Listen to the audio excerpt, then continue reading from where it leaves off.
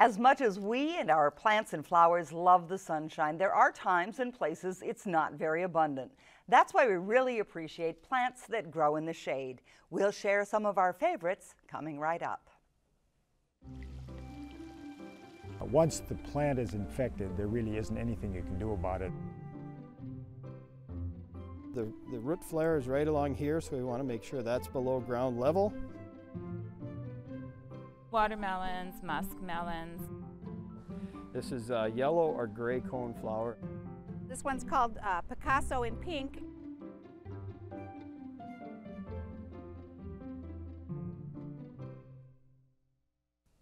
Hello and welcome to Great Gardening. I'm Pamela Fish. We've titled this week's program Shady Business, but there's really nothing dubious about hostas and other shade-loving plants.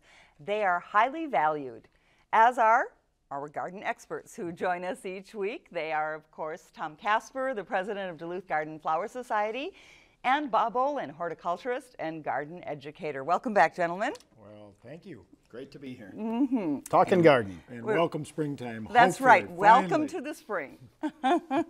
All right. We also want to welcome our dedicated phone volunteers who are here from the Duluth Garden Flower Society Zenith Diggers Club.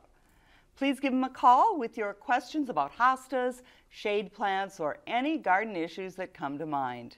There's the number on your screen, 218-788-2844, or there's a toll-free number you can call, 1-877-307-8762, and we'll have those numbers up throughout the show. Also, you can email your questions during this program too. askgreatgardening@wdse.org. So send them in, however you can get those questions here. One of the questions I have right now, with the conditions that some of us think are unfavorable, are we that far behind with the growing season? No. I don't really think so, no. And the real great thing about this spring is that we've had plenty of moisture. And we really didn't have as much frost in the ground, so a lot of this has really been absorbed. We didn't have as much runoff as I'd anticipated. So actually we're in good shape, but the calendar is advancing and people should be alert to that and should think about really getting moving here pretty quickly. The calendar's a-dancing. I like that. Did I say that? Yes. No, he said advancing. Oh, advancing. I thought he said dancing. Getting a little older. But I like the thought of the calendar dancing, moving things right along. A little too creative for me. I'm sorry, Tom. Oh, let's have some fun. All right. Well, we are going to have a little fun tonight, and we are going to talk about hostas because the hosta is a well-loved plant for many reasons: hardiness, ease of care, and of course, its appearance. One gardener in Superior takes her love of hostas to a whole new level with literally hundreds of different cultivars. I'm Jean Levikowski. You're in the East End of Superior, and welcome to my yard. I've been here 20 plus years in this home, and I just started gardening probably because my father and family was farmers, and this is my way of farming. I've been doing it for 30 plus years, and then I just went with daylilies and hostas and bee balm and stuff that, you know, is pretty hardy for this area. The daylilies, believe it or not, over half of them I traded through the internet. There's several sites that you can trade on, and the other I buy a few locally, and the rest come from co-ops. Any type of lily, daylily, Asiatic, Oriental. There's no such thing as having too many lilies, or hostas, or peonies. Sedums. I like to use the ground covering sedums. I don't know, I just like them. They're easy to grow. I don't like the bark and stuff because I just have issues with it. So ground covers help keep the moisture in and the weeds down to some extent. My stepfather, he made both this wagon and that wagon over there. And I just have a thing for rocks, so I've been dragging them home for years. The other little odd things I put in the garden gives you something to look at in the early spring, and you have some interest in the winter. They're all maples except for the one there and that one.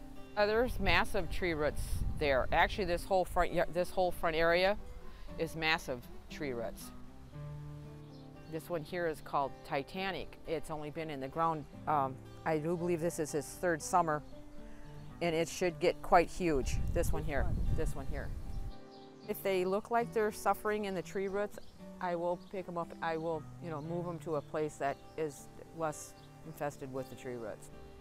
Yeah, I have, last count was several years ago. It's around 350. I'm guessing probably maybe 400 now. They're all over the whole yard in different places.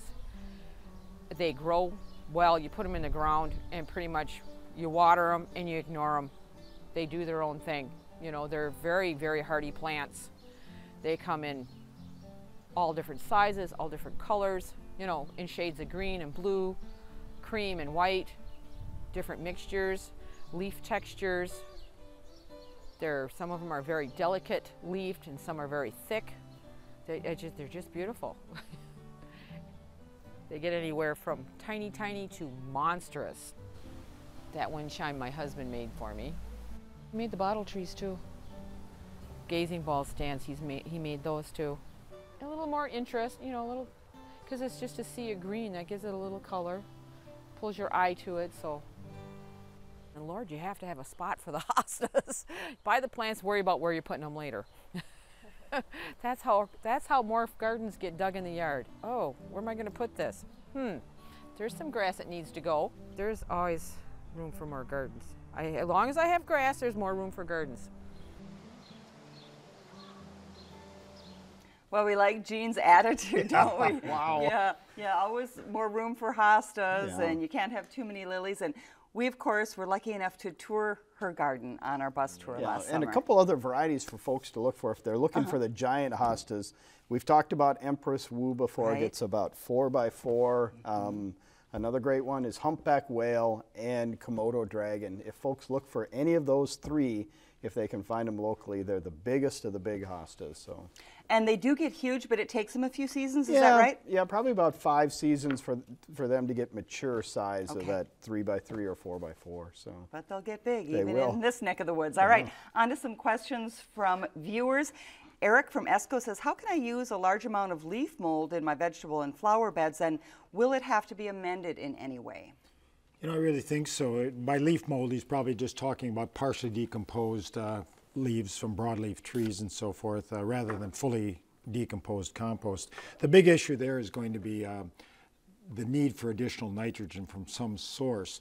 And if you don't add a real soluble form, such as a synthetic nitrogen, it may tie up nitrogen in the soil in the early part of the season. So you could use organic, or you could use a granular form, but for the early part of the season, using some granular nitrogen to help break down that compost farther, and then it's just a good soil amendment.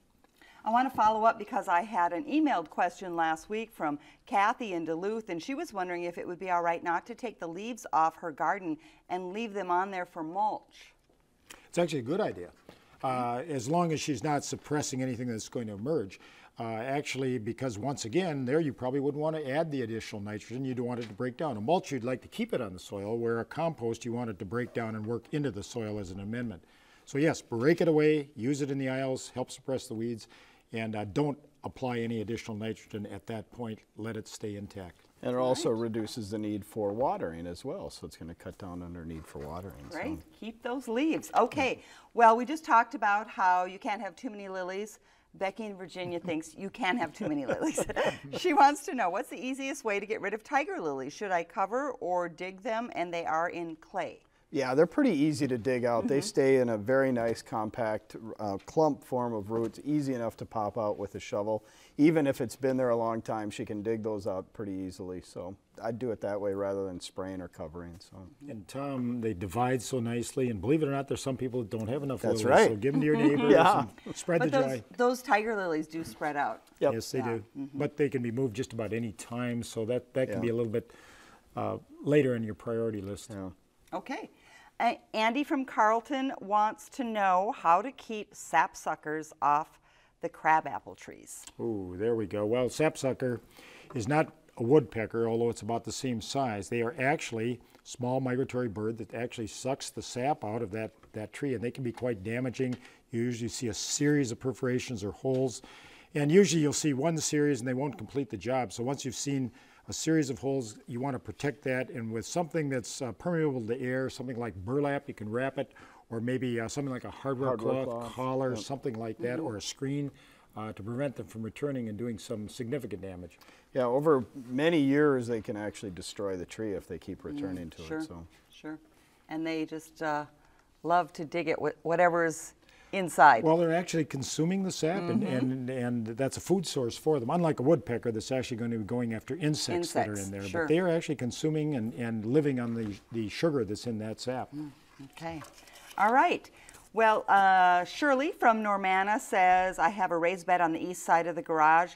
Does it have enough sun for strawberries? And if so, do I need to improve the bed there? It's a good question.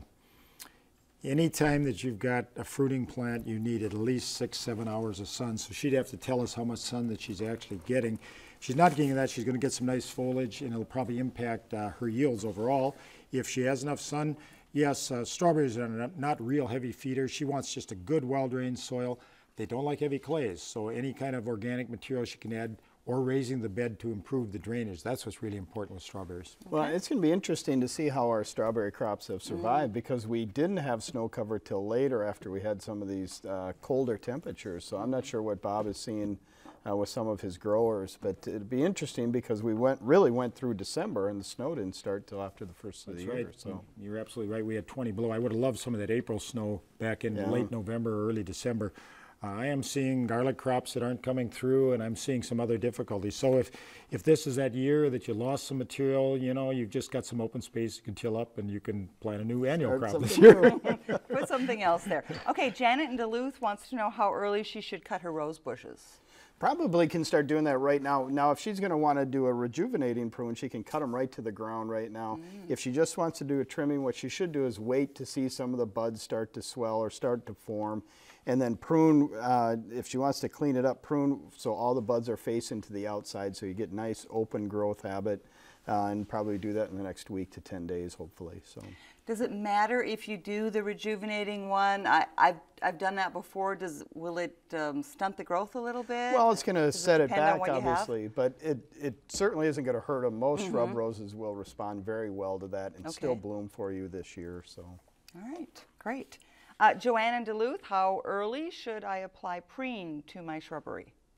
You know, that is a very good question because preen is a pre-emerge herbicide, so it prevents weed seeds from germinating. But if you were to apply it right now, because soil temperatures are very, very cool, it'll just break down and the seed isn't even germinating. So she's going to want to wait probably until the second week in May would be a good time to make an application. And Which is next week, Bob. Gee, that came fast. Yes, yes. And assuming we're going to get some warm weather, we are in a warming trend, so she wants to wait a little longer yet for that. All right. Well, we're going to have to hold off on the questions for a little bit. We have a lot of them coming in, and we'll get to them as best we can. But right now, we want to talk more about hostas and other shade-loving perennials. Tom shares with us the qualities of some varieties and how to care for them.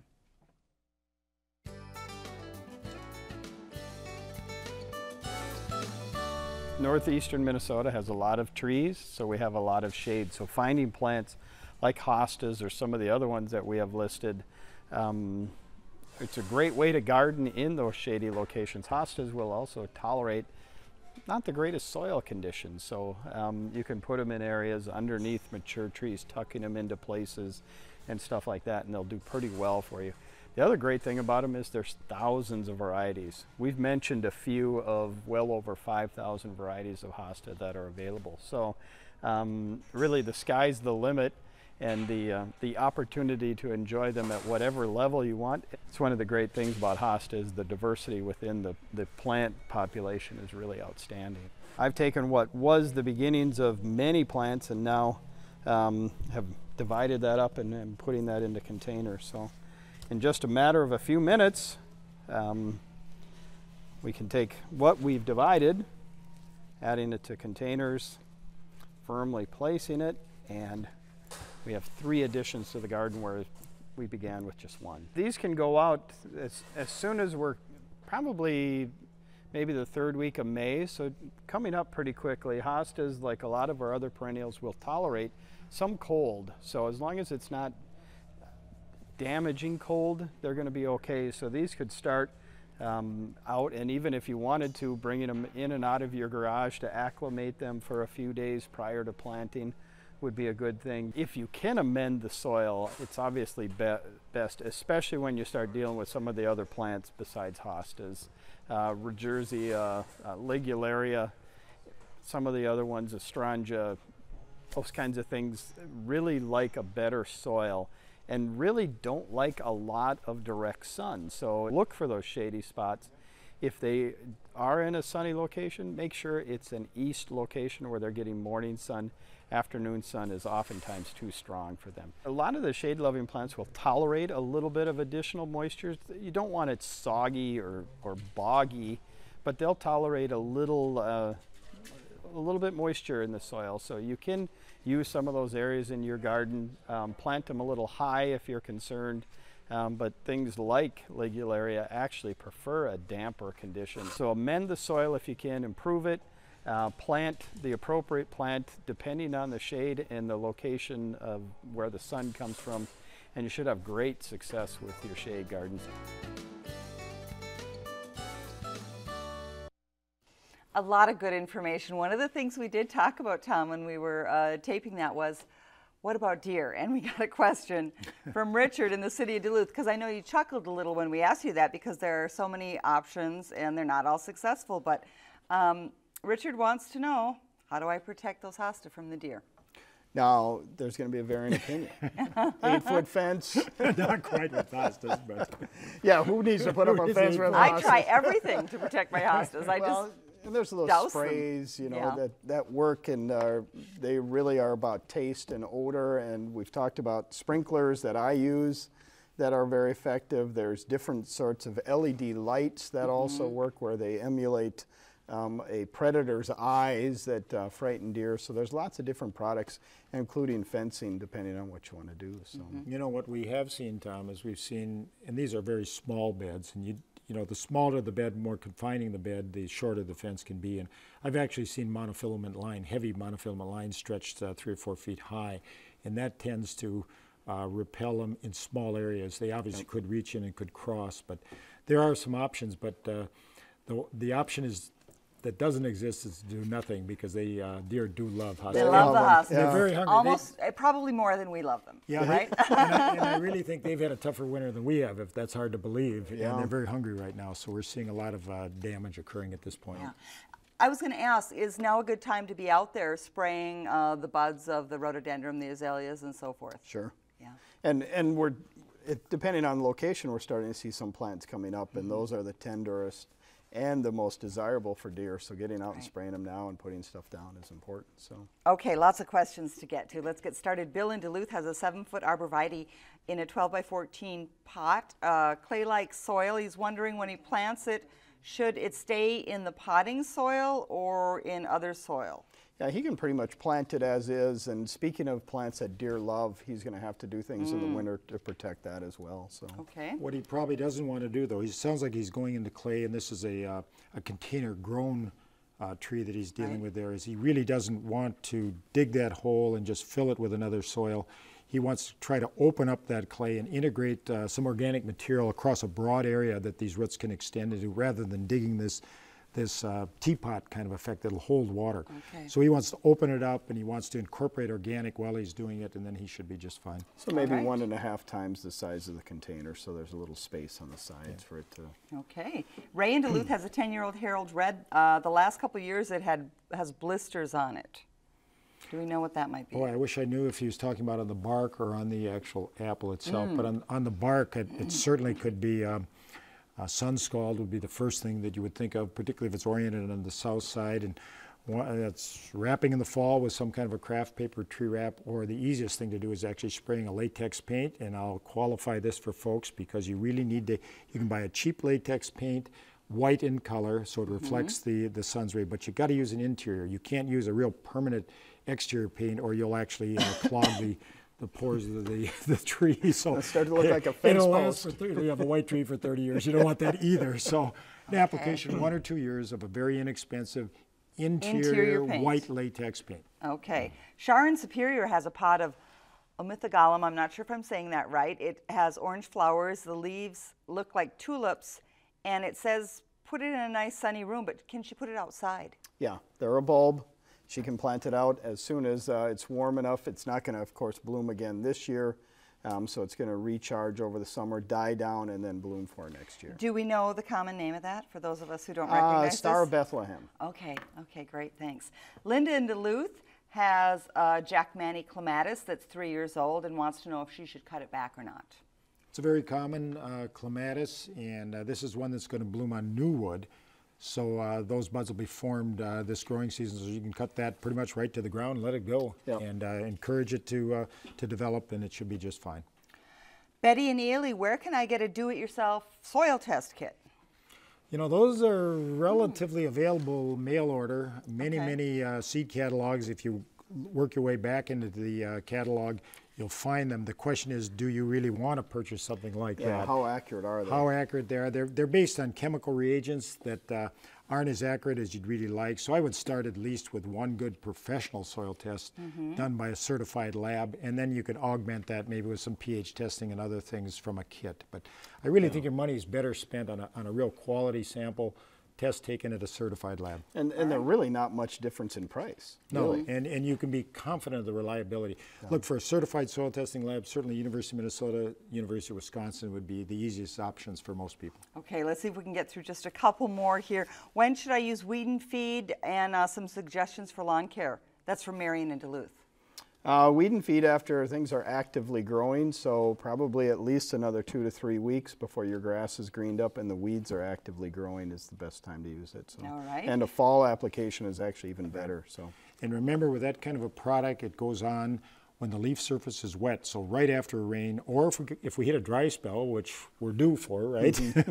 You want to water the lawn first so there's water droplets on the leaves so that the herbicide granules actually adhere to the surface of the weed. A straight fertilizer goes on prior to a rain. A weed and feed type of product goes on after the rain has been completed and while the leaf surface is still wet. And definitely do it while the lawn is growing rather than now. I see folks out in the past have fertilized before their lawn is even greened up, and then it's just getting into our water system. So. All right. Stan in Chisholm wants to know, should he put wood stove ashes on his vegetable garden? Ooh, there's a real good question. You never apply a wood ash unless you've taken a soil sample and got the test results that indicates the need for lime, because it's a liming agent, and you can get into more trouble than what you really bargained for. If it calls for an ag lime, then you can actually substitute wood ash for that liming product. All right. Well, a lot of good questions, a lot of great answers, but we need to stop there because we want to talk a little bit more about shade plants. And just like some sunny spots in your yard, the shade garden could sometimes use additional bursts of color and flair. Shade annuals can provide that, and here are a few you might want to try. In this area we have primarily plants that are happier in the shade, and one of the newer things are these begonias with big leaves, and they often are termed dragon wing begonias. They kind of have that shape, and they are lots of blooms and great colors, and often really pretty foliage to go with them. So that's kind of the new thing in begonias. They're much bigger than the typical begonia that you would have seen from years ago. They have these big shiny leaves and lots of flowers, and they're quite tough. Another area where they're developing a lot of new varieties are in the coleus, and they're coming out with a lot of different colors, a little different texture, a lot of different sizes. So you can see in here there's quite a variety. This one's called marooned, this nice purple color. There's one called, this one's called Honeycrisp, which is more of a golden color with red streaks on it. This one's called Alligator Tears, the green with the white variegation on it. So there are often a lot of new coleus that are coming out that are really interesting and nice background plants. They're called spreading impatiens in that they make a mound rather than kind of grow up more straight like the typical garden impatiens does. So.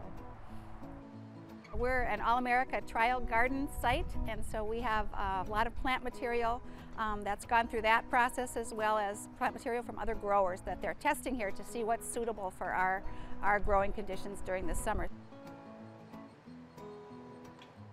They gave us a great tour up there in Grand Rapids, and you're familiar with Pat and their work up there. Yeah, they do a real nice job. The North Central Research and Outreach Center, open to the public at any time, and they do have a horticultural night. It's always the last Wednesday evening in August. Yes. Okay, and hopefully some of us can make it up there. Well, if you're not seeing buds and blooms yet in your garden, there are the pictures from last year. Here's this week's Grow and Show. From the gardens of Nancy and Don Larson in Washburn, Wisconsin, a shock of Rudbeckia, or black-eyed Susan, welcomes summer visitors to their home. Nearby, the clematis weaves its vines and blossoms through a walkway railing. The Larson's West Highland Terrier Scuffy likes flowers too, and welcoming friends to the family's front door. In springtime, they anxiously await the stunning display of their crabapple tree as it bursts forth in vivid bloom. And share with us the beauty of their bearded iris in shades of deepest purple and palest pink. If you have garden photos to share, please send them by email to greatgardening@wdse.org or mail them to us at 632 Niagara Court, Duluth, Minnesota 55811. And we do want to tell you about a couple of upcoming events. There's going to be a spring luncheon.